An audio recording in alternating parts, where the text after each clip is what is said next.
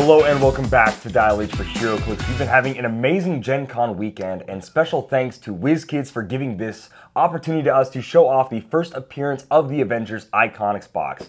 Beautiful figures laid out in front of us, but first I want to talk about the box. We've seen this with the Wolverine First Appearance Iconix. It mimics the comic cover using the actual Heroclix figures in place of all of the art. I love it, and all the cards do the same thing. You pop the box open, you get to see the real comic art, not using the figures inside the box, and it's just absolutely stunning on a day like any other. Ooh. What I really love about this, oh man, growing up in my local game store that I started playing Heroclix at, this comic was available in about a 4 condition for $1,100. And I remember thinking as a child, one day I'll own that, and that'll be the symbol that I made it. I loved the Iron Man armor growing up. This was something that I saw every Friday and just thought, yeah, man, this would be super cool. But let's talk about the man himself, the man of gold. Called to kick us off. Comic accurate sculpt Iron Man. I absolutely love this big golden armor that he has here. So Avengers Stark Industries armor past and scientist, which is really cool. He has a trait, solar powered flight.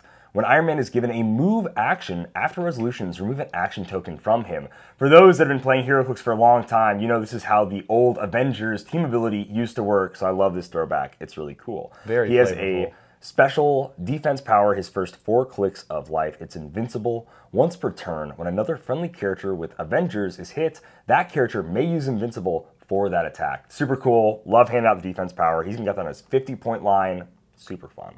On his last 4 clicks, he has a damage power. We are the Avengers. Modify Iron Man's combat values +1 for each other friendly character that can use this power.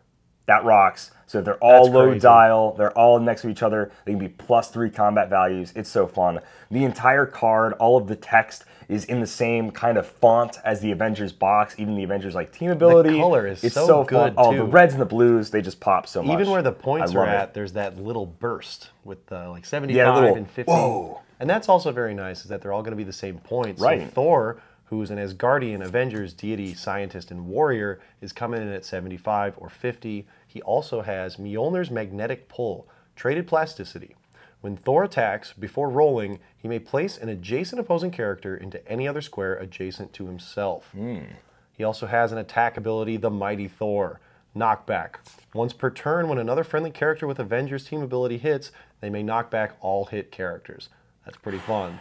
He also has the We Are the Avengers trait on his last 4 clicks as well. So when the team is down and out, that's when they shine the most. I love it, dude. They come together and it rocks. The Hulk, of course, one of the most iconic Avengers brute, monster, and scientist. He has a trait. Nothing can hold the Hulk. Free, once per game. Remove all action tokens from the Hulk and destroy all terrain markers adjacent to him. This rules, man. Hulk is like, oh, he's double tokened. No. Boom, totally freed up. You thought your opponent, thought he was safe. He's not even close. Special speed power, first 4 clicks of life. Charge, once per turn, another friendly character with Avengers can use charge. Automatically just handing out move and attack to any friendly Avengers character. That rocks. I love it. He's got big, beefy combat values. That's what we expect from the Hulk. And, of course, his last 4 clicks, he's got that We Are the Avengers special damage power. With some nasty powers, too. Oh, I love the flurry, dude. He can be a 13 for 6 on his last click. That like rules. The most optimal situation. Yeah, exactly. When your opponent is just hitting you down to your last clicks. That's very fun. I want to see Hulk be Hulk, Exactly, man. He's got to be the big, beefy Avenger that just Hulk smash, Hulk smash, right? That he does.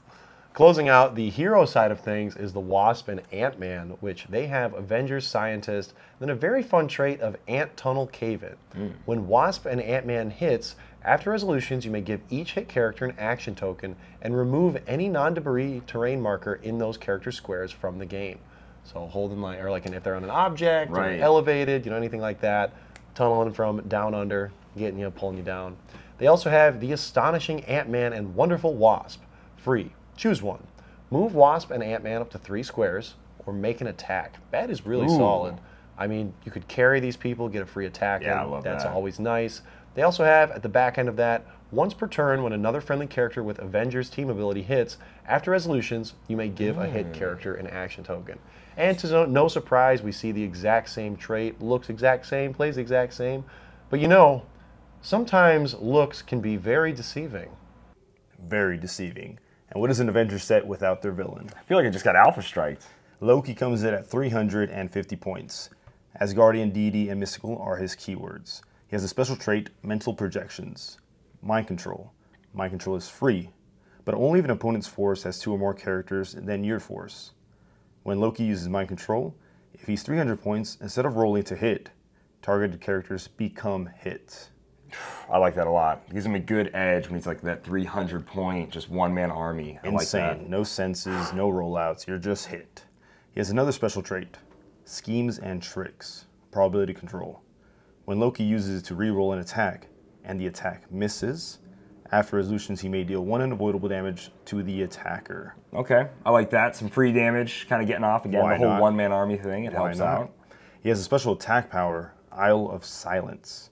Other characters within range can't be given free actions. Jeez. I love that. No perplex, no outwit, none of that. Map wide. He has Ugh. a special damage power, meddling from afar, shape change, and improved targeting through characters, blocking, elevated, and hindering.